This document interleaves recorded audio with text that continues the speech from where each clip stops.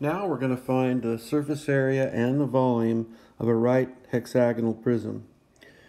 When you look at this question, which I pulled right off your assignment, notice that it just says surface area, but again, I'm going to do both so you have examples of both. So the surface area of the prism, we have two hexagons and we have six sides that are rectangles. Now, these are regular hexagons, so all sides are equal in that hexagon. When we look at the base, remember that we can find this big angle in the triangle, one up here too, and over here. Those triangles, there are six of them because there are six sides. And if I take 360 degrees and divide it by 6, I get 60 degrees, which means this is 60 degrees, this is 60 degrees, and so on all the way around, which I'm looking at this bottom triangle here, makes both of those 30. So what we end up with is a 30, 60, 90. That's that one we see all the time. Remember how this length is t between the 60 and the 90. This is the apothem, which you might remember from area, but it is t root 3, and the hypotenuse is 2t. If you look at what they've given us, they give us the perimeter of the base, which is 60. All the way around this thing, the distance is 60. There are six sides, so I'll take that 60 and divide by 6, and I find that each side of the hexagon is 10. So this length is 10, this length is 10, they're 10 all the way around, which means this length is 5, as is this length. So I can see that my t, which I need to find the apothem, or the height of that triangle in there, is going to end up being the apothem is t root 3, it's 5 root 3. And that's what I need to find the area of that hexagon. So let's jot this down right here. The area of the hexagon, a regular hexagon, or any regular polygon, is 1/2 the apothem times the perimeter.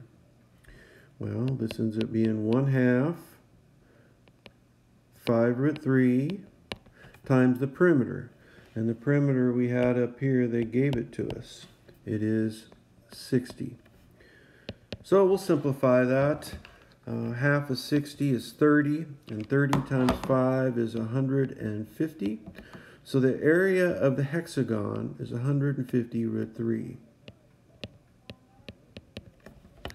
Now we can use that information to find the total surface area and the volume.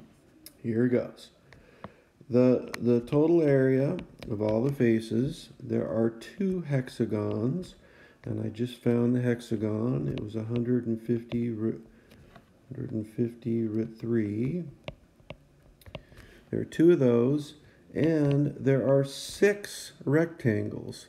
We figured out that the base of each rectangle was 10 right here. 10, 10 all the way around. So each of those rectangles has a base of 10 and a height going up. That's the altitude. This is 35 right here, all the way up and down. The altitude of the prism is the height of a prism. So there's six rectangles, and each rectangle has a base of 10 and a height of 35. So I'll simplify this. The total area will be 300 root 3 plus 60 times 35, which is 2,100. Remember that we can only add like terms when it comes to square roots, so there's no way I can add 300 root 3 plus 2,100 unless I approximate and make them decimals, and we're not doing that. Do notice the label. I might not have put that on there, but this is area, so this would be feet squared. And I just punched that in the box in WAMAP exactly as that is, and that would be the answer. The volume is the easier of the two.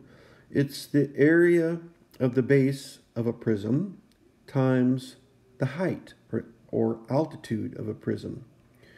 So it's the area of the hexagon times the distance between the hexagons. Well, we already did the area of the hexagon. It was 150 root 3. And the distance between the hexagons was the 35, the altitude. Altitude is a height, which is 35.